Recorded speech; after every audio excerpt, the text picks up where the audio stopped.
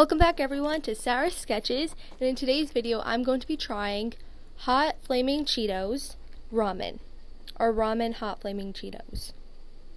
So I got all my stuff together, and if you like this video, don't forget to give it a thumbs up and a like. So the first thing I'm going to be doing is I'm going to be adding my ramen into the bowl. So now, since this is chicken flavor, I'm not going to be using the chicken flavor, so I would just put it off to the side.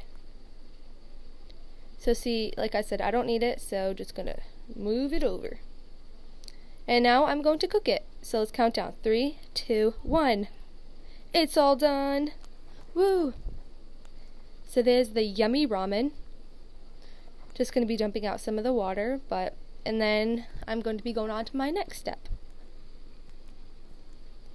So the next step is, I have my hot Cheetos, they're so good, and this is just a utensil that I'm going to be doing to crush up the hot Cheetos. So there I am just doing it, just crushing them up to little pieces, because I don't want them too big to be in the ramen, but this is just to give it the taste. So I'm just crushing it up, crushing it up. There it is, woohoo! Okay, so there's all the pieces I crushed up, and here's my ramen. Now, what I'm going to do is, if you don't already know, I'm going to add the Flamin Hot Cheetos into the ramen. So there I am, just adding it in, little pieces.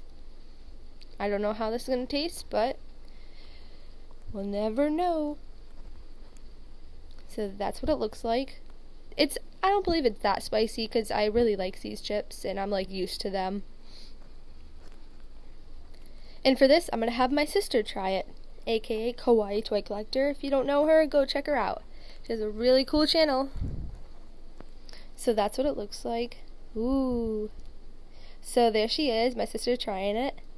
And she gave this a okay, and that's the same for me.